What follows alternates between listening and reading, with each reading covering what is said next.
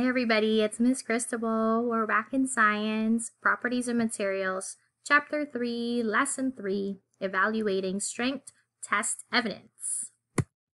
In our first activity of our lesson, we will graph our test results.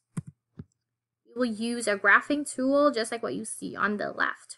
If you remember back in many lessons ago, we used similar graphing tool from our sticky test results.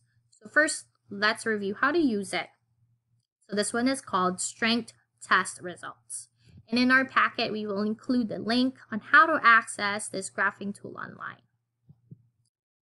See the arrow, there is a row for each ingredient that we tested: gelatin, flour, cornstarch, and corn syrup. And when you click the plus sign next to an ingredient, a box pops up where you can enter the number of washers the ingredient could hold. And as soon as you enter the number, the tool instantly graphs your results, so they are easy to compare. Remember, this graph that we are using is called a bar graph. Are you ready to graph our strength test result? Here is our graphing tool. Remember, it's called Strength Test Results. And I know Miss King Crosby just finished showing you her strength test, and she shared me her results. So here they are. So for gelatin and water, she told me she got 14 washers. Flour and water, she got 10. Cornstarch and water, she had 5. And corn syrup, she had 4. You can see on the right, it instantly graphed our results for all the ingredients that we used in our strength test results. I'm wondering, which ingredient got the most? Which ingredient got the least? Were you surprised by the strength test results? So engineers use graphs to look for patterns in their data. When engineers make bar graphs, they look to see if the bars on their graph look the same or different. When you look at your bar graphs, you can look to see if each mixture held the same or different number of washers.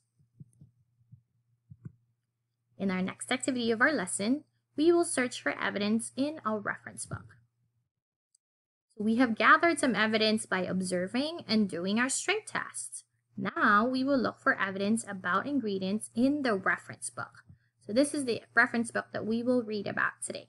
It is called Handbook of Interesting Ingredients. Use this page in your packet for today's lesson. So go ahead and look for this page in your packet, or not. If you don't have this, go ahead and get some paper and something to write with.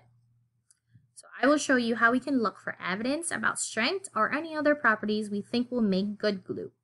First, we're going to read about gelatin, but I want to go over what we're doing today. So I'm going to read the directions of this worksheet. So the title of this worksheet says, Gathering Evidence from the Handbook of Interesting Ingredients. Here are the directions. First, look through the book and find evidence that each ingredient in the table will make a good glue. Second, record the evidence in the table. Third, choose another ingredient from the book. Lastly, add it to the table and record evidence that it will make a good glue. In this next slide, we are given the table of contents of the Handbook of Interesting Ingredients. In the table of contents, we can find the different ingredients that we can read about in the book in alphabetical order. So remember, we're reading first about gelatin. And as you can see in the arrow, gelatin starts on page 20. Here's the page of gelatin. I know earlier I mentioned that it starts on page 20, but for the sake of this lesson, we're going to use page 21, the next page. And we're going to specifically look at the cause and effects section. Listen up. Cause and effect. Gelatin can make a mixture slippery. Gelatin can make a mixture thick. Gelatin can make a mixture gel. And lastly, gelatin can hold ingredients in a mixture together. So just from what I read, I know that gelatin can hold ingredients in a mixture together. That might be a useful property in a strong glue mixture.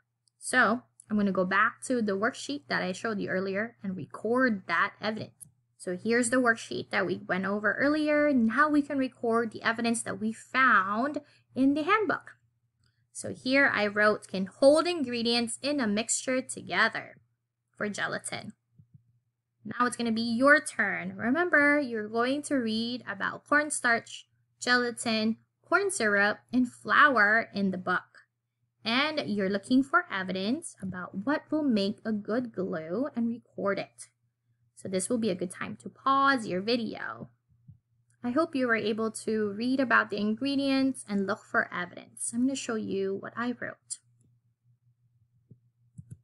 Here's my evidence. For cornstarch, my evidence is sticky when it starts to dry, sticky when mixed with hot water.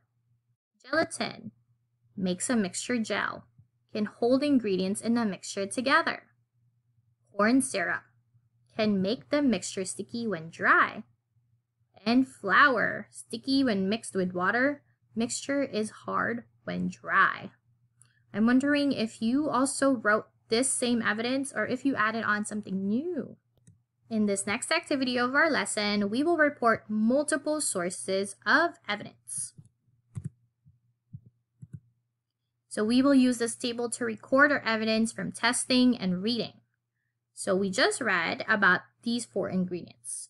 And we also graphed our strength test results. So do you remember what evidence did you find out about each ingredient? Go ahead and pause your video, think about this question, and maybe jot down your idea on a piece of paper. So I filled out the table from the earlier slide of evidence of good glue properties. Earlier, we were reading about evidence from our handbook. I'm going to read you and go over the evidence that I found from our strength test. So for cornstarch and water, I know that we had 5 washers that could hold. Flour and water, 10 washers. Corn syrup, 4 washers. And lastly, gelatin and water got 14 washers. So this table just shows you that we gathered evidence from 2 different sources. We used the Handbook of Interesting Ingredients, our reference book, and we used evidence from our strength test. So based on the evidence we gathered today, what ideas do you have about which ingredients will make a strong glue?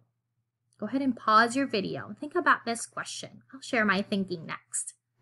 Based on what we read and what we found out from our strength test, I think that the gelatin and water makes a strong glue. Do you have a similar idea? A different idea? In this last activity of our lesson, we will add a 3rd design goal.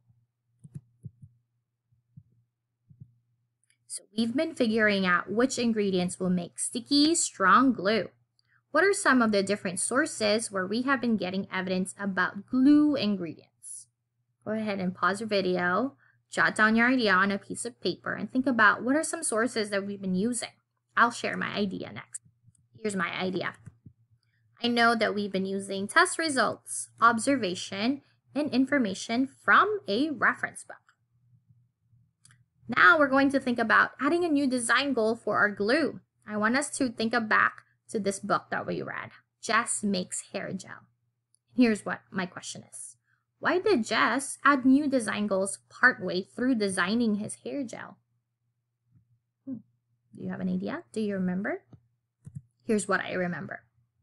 The lime gelatin turned his hair green and made his hair smell like lime. He changed his design goal so his hair gel would not smell and it would be clear. We're also going to take a look back at this design goal poster that we made. So we already decided that our school glue needs to be sticky and strong. So let's talk about the other possible properties we listed and which ones might be useful in a glue for school use. So here are the possible glue properties. Spreadable, smooth, sticky, and strong. Now we will work together to decide on one new property to add to our list of design goals. So I am guessing and thinking about what could be our goal that we can add. Remember, we already have our glue needs to be sticky and strong. Go ahead and jot down your idea on what goal might we add to our glue. I want to remind you that in this chapter, we're investigating this question. How can mixtures be designed to have certain properties? That is the end of our lesson today. I hope you learned a lot and I hope you had fun. Today in our lesson, we used our graphing tool to graph the results of our strength tests. We read in our interesting book of Handbook of Ingredients, our reference book, about the ingredients that we tested, and we wrote down our evidence of these ingredients of what would make it a good glue. And lastly, we're starting to think about a third design goal that we will go over more in the next lessons. I hope you had a great time, and I'll see you next time.